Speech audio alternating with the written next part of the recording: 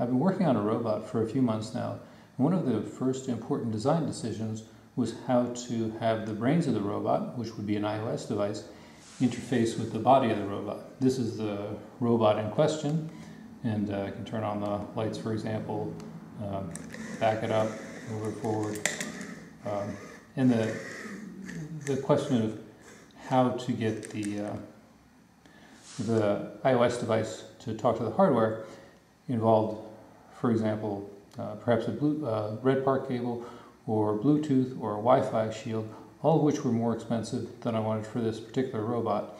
And so the subject of this video is how to interface inexpensively and easily between an iOS device and hardware. The parts that you'll need, if you're going to follow along with this demonstration, are 2 phototransistors, 2 ceramic capacitors, 1 microfarad, 2 tip 120s, a 1K and 10K resistors, a 1N4004 diode or similar, and of course a bunch of jumper cables.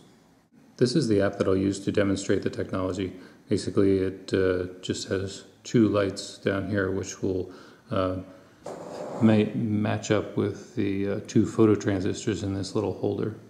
So and then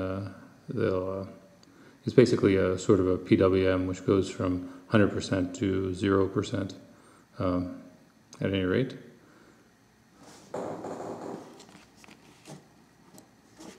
So here it is in the holder. I'll go ahead and start it.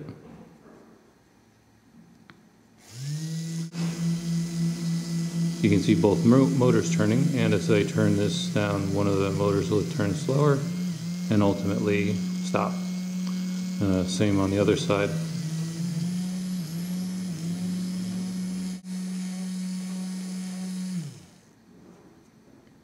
So I've stopped both motors. There's a schematic on the website, on the blog. I'll go through one of these so that you can see how it's laid together. So each motor controller is comprised of a tip 120, a capacitor, and a diode, and a base resistor. The output from the Arduino comes from digital pin 6 and 7, and this is in the sketch. So a very straightforward setup here.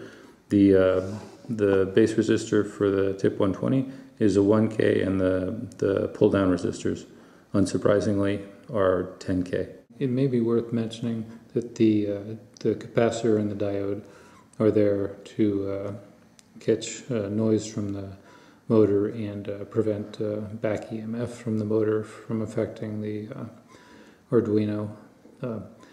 But the key to the technology is these phototransistors and the pull downs. So the only thing that's happening here is the phototransistor is adjacent to that lighted area on the iOS device screen, and so the resistance is changing, and the pull down basically just pulls the analog pin down to 0 via this 10K resistor.